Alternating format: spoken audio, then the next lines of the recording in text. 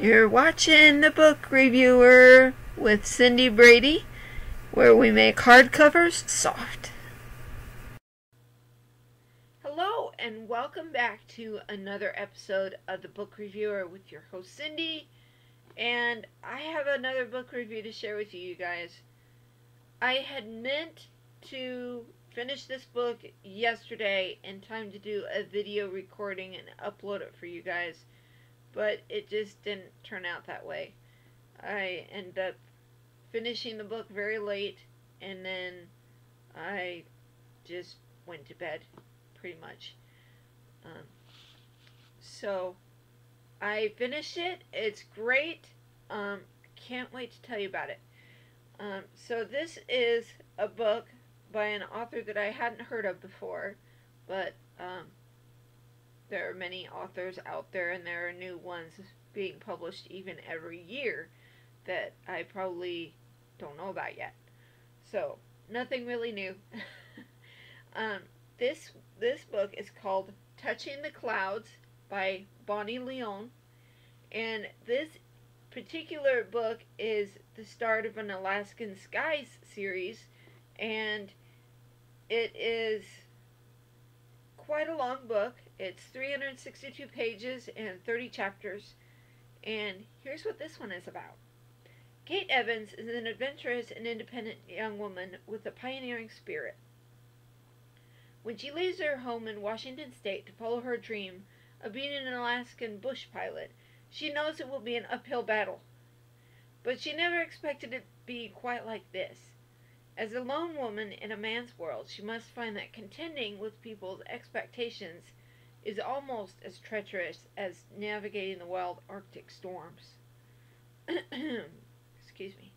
When she crosses paths with the mysterious man living alone in the forbidding wilderness, she faces a new challenge. Can Kate break through the walls he has put up around his heart? And will fear keep him from realizing her dreams? Book 1 in the Alaskan Skies series, Touching the Clouds, will draw you in with raw emotion and suspense, all against the stunning backdrop of the Alaskan wilds. So, this is a great book. It especially makes sense if you have a background in flying, or if you're a pilot yourself. Then you'll know and understand some of the more particulars that they describe in this book. Anyway, so this is a story about Kate Evans. She's there on the cover, and that is her plane up there on the cover right there.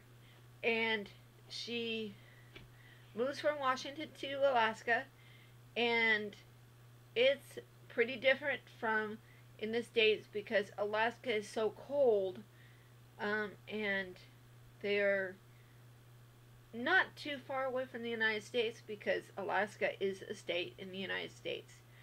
But things are more expensive there, as I've been told. I was actually born in Alaska, so my mom said that it was kind of expensive to live there. I know also, off topic, that Hawaii is also quite expensive has an expensive cost of living there too. Probably because that anything they get there on the Hawaiian Islands has to be ferried or ferried over to get packages and things like that. So, so the climate change is crazy because with Alaska, there's not really a forecast or anything like that that's reliable for the Alaskan weather. And she is a pilot. She has been one all of her life, and she really loves it. It's part of who she is, and she doesn't want to stop. She has a good solid knowledge about how to do things when you have limited supplies and limited resources. So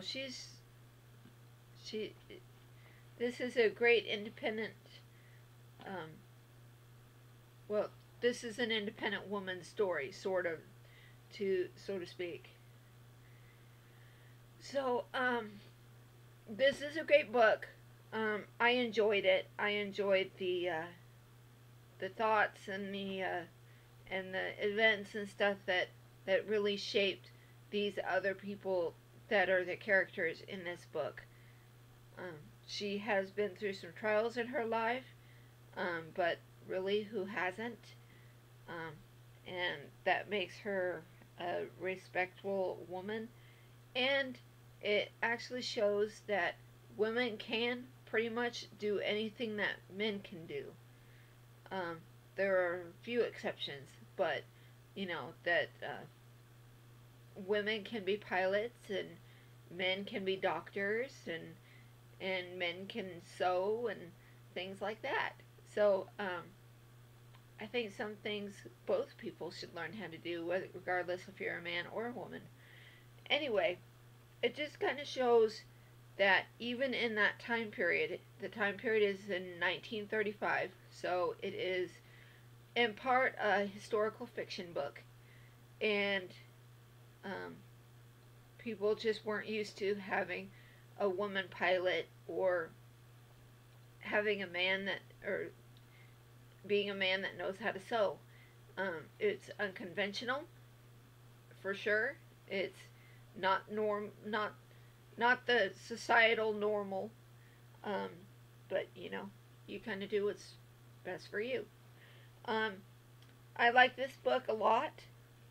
It provides me with some history and storytelling melded into one, so I really liked it.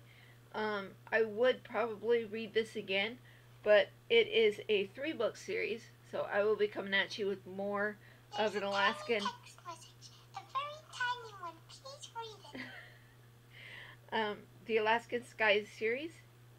So I will see more from this author. If you guys have read this book, did you like it? Did you hate it? Or does this book review make you want to read it now? It does have a Kindle edition, you guys. I will put a link down in the description below to where you can find it.